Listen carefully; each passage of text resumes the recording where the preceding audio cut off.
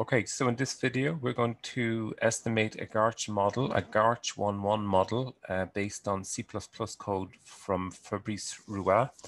I've left a link to the data that we're going to use.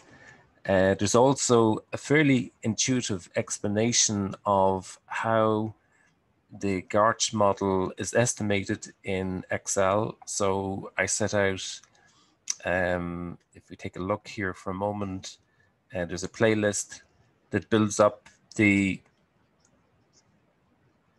GARCH model. Okay, so it basically runs through the same data that we have here, going from January 2000, 3rd of January, all the way to the 30th of December 2005.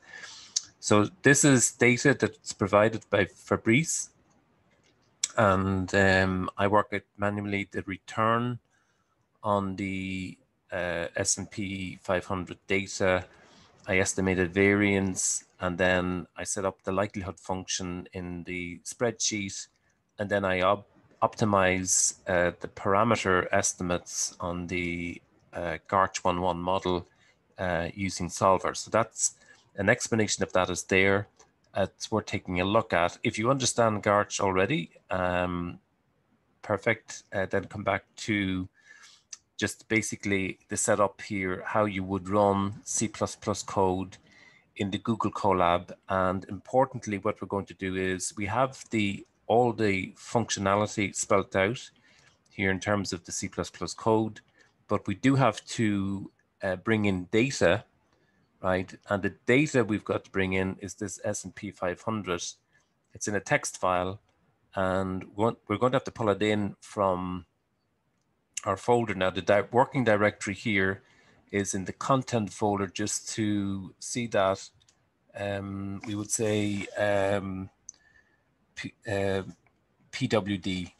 Okay, so exclamation mark PWD, and we'll execute that. And you can see it's bringing us to the content folder. Okay, to get to the content folder, then you can see it's here. Okay, but at the moment, there's nothing in there. There's some sample data, but that's data that's preloaded in, nothing to do with this project. So we've got to get data, that S&P 500 data in there. Okay, so to get the S&P 500 data, I'll bring you to this link, and you can download, right? So if you just download here, that data is already sitting in my download folder. And okay, that's fine. Now I'll show you where that is. It's in the downloads, so I have it here. Okay, so that's fine. Now, how do I get the data then into the content folder? I just come over here and upload from the content folder, from the, should I say, the download where I downloaded the data, that text file, and we'll just open and it uploads. Okay, and it's only live. The data is only available while we're running the Colab. So once we close the Colab, we've lost the data. We've got to go through this process again, but it's just a few simple steps. The rest then is for explanation. Take a look at the links to how you would set this specific example up in Excel. I have it here. And then for a much more involved playlist setting out how you would set up GARCH in Excel, C++, and so on. Follow that explanation there, but it's a bit more involved. Okay, only one file here, the main file, we have to execute, right, to write in the main CPP. And if we close and open, you'll now see that's appeared here, right? So if I double click, okay, the file is now, you can see it's over here. Okay, so that's great.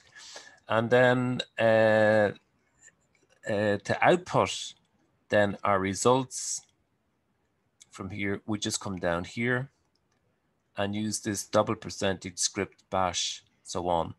And the results that I've obtained here are the same as the manual estimation that I set up in Excel. Maybe we should take a look at those. I'll just pause to get that file. Okay, so we can copy the results here, and then I found the Excel file, and we can compare the results. So I'll just copy the selection here, go into Excel. Had done this before with Xcode online GBD compiler, and we can put, let's just paste here as well. Okay, so control paste special. Try this. Paste special, we'll just say unit text. Okay, so these are the results I obtained, but we can compare against the manual estimation I performed in Excel, and you can see the omega value is the same, the beta value is the same, and we have the beta alpha value 0.0745 is the same as the manual estimation here I would have used using solver in Excel.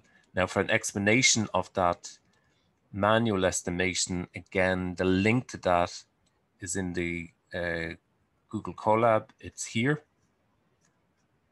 If you come to this YouTube clip here, the explanation behind the Excel manual estimation is there, but the results we're obtaining in the Excel manual using solver optimization is the same result that we have obtained here using Fabrice Roua's C++ code. Okay,